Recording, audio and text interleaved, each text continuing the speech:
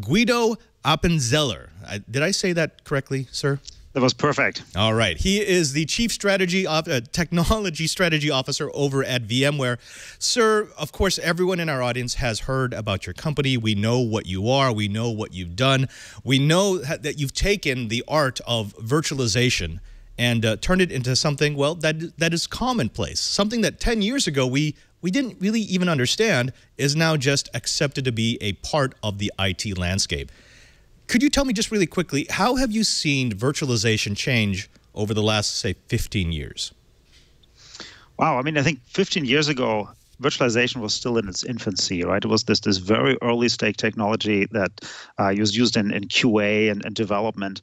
And, you know, it's come a huge way. I mean, today, a typical customer I talk to, like if I talk to a large bank like on Wall Street, I would say probably they have between 70 and 80% of all of their workloads are running on virtualized infrastructure, right? So we've made huge advances there. It's become a very basic building block of a modern data center architecture.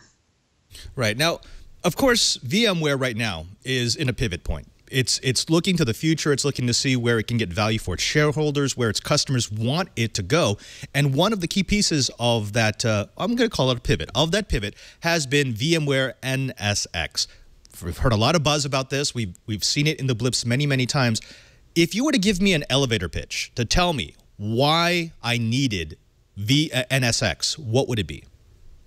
So, yeah, I think you said it well, right? If you look at what VMware has traditionally done, we've virtualized servers, and you know, there was a bread and butter business for a long time, but today VMware is actually a lot more. And you know, one of the things that I'm very excited about is NSX, which I think in its simplest form, you can say we're doing with networks exactly the same thing that we're doing with servers before, right? So if you take a hypervisor like ESX, or you may know Fusion for your Mac, right?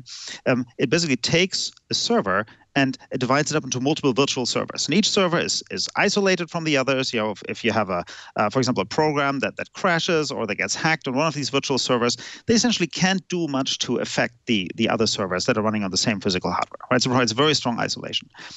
What we're doing with NSX is fundamentally exactly the same idea for the network, right? So just like with servers, you still need a physical server underneath, so you need a physical network underneath, right? That doesn't go away, and we don't sell that. We work with partners, you know, like Arista, Cisco, you know, many others. Pretty much any networking hardware will do. But then we have a software layer on top that allows you to take this physical network and divide it up into multiple virtual networks, right? And it's a huge step forward, because you can, in these virtual networks, you can suddenly do things like, for example, you want to create a new virtual switch or virtual router.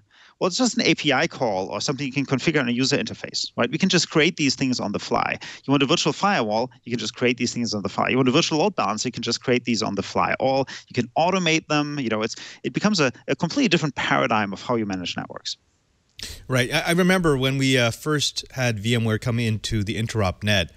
It was that moment. Probably it took about 2 weeks before we fully understood what we had in our hands. It was, oh, wait a minute, I don't have to care about the physical boxes anymore. I don't have to care about the two 42U racks of pizza boxes that I had stacked up for all of my services. I just spin things up and down as I need them, and then I get rid of them when they're no longer useful. But, and I see the analogy you're trying to make, that you're trying to do the same thing right now for cloud service computing as you did for servers 15 years ago.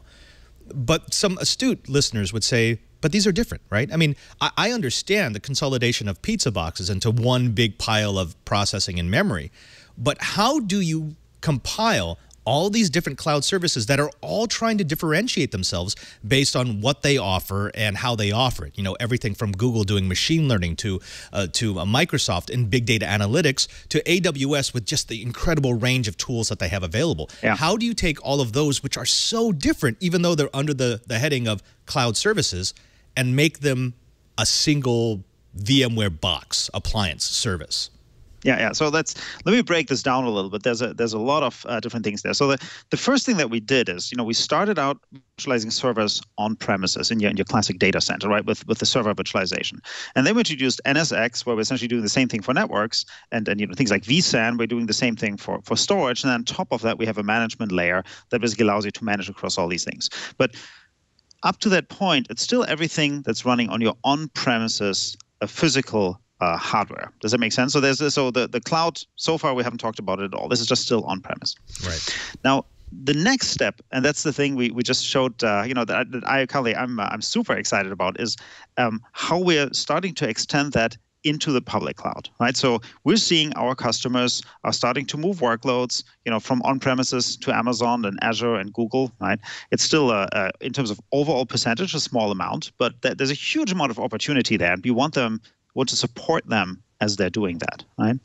And so we basically kicked off an internal project where we just, challenged our engineers and said, look, why can't we do the same thing that we're doing on premises on top of an Amazon, right? The initial reaction was like, look, it's different. We don't control the hypervisor, but we have a fantastic engineering team. And 2 weeks later, they basically came back with a prototype and said, well, it turns out we can do pretty much all the same things, right?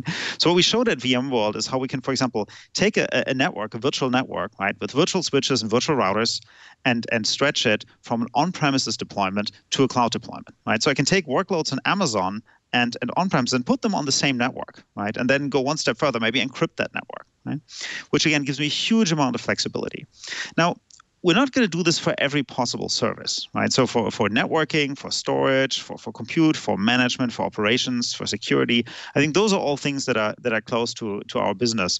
I think when it comes to managing, I don't know, Google Translate or so, that's probably a little bit at least further away. I'm not sure if we're ever going to do that.